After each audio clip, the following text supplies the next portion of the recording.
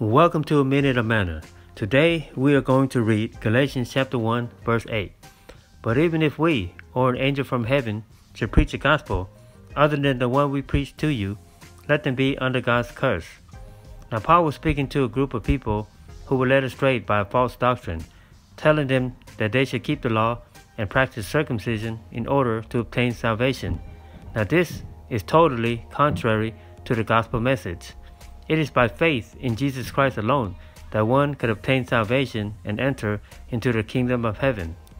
Now I was talking to someone the other day, and he said that he believes in God and that there are many ways to God. He pointed out to all the different religions and said that surely they all can be wrong. Now I used to believe in that also.